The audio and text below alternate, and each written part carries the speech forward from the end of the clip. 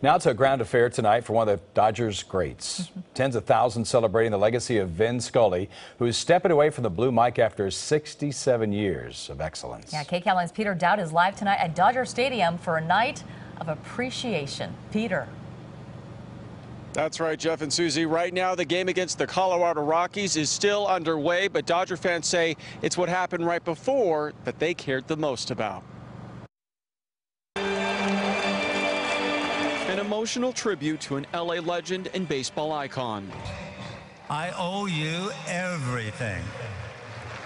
Tens of thousands of Dodger fans packed the stadium for Vin Scully Appreciation Day, the last Friday of the 88-year-old's final home weekend as the voice of the team. I'd love to give him a big hug.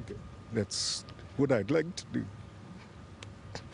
Jesus Elizondo and his wife say they remember Scully when he began his career 67 years ago. Like many fans, they say it's difficult to pay tribute to a man with such a long and glorious career. I don't want to cry. It's just sad, you know, all these years. I mean, there's nobody that's going to take his place. Nobody. Fans arrived several hours before the game to be among the first 50,000 to get a signed letter from Scully, thanking Dodger and baseball fans alike for their love and support. We just feel emotional. In the letter, Scully writes, "You were simply always there for me.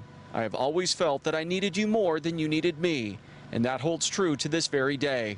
I have been privileged to share in your passion and love for this great game." We're going to miss him, but we're going to remember him forever.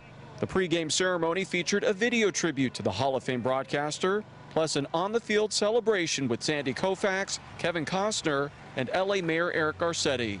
Tiffany Mateus flew her father in from Oklahoma for a night they say they just couldn't miss. It's an end of an era, and I'm happy to be a part of it.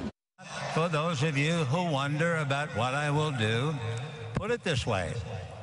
I'm looking for a much smaller house and a much larger medicine cabinet. Good night, everybody.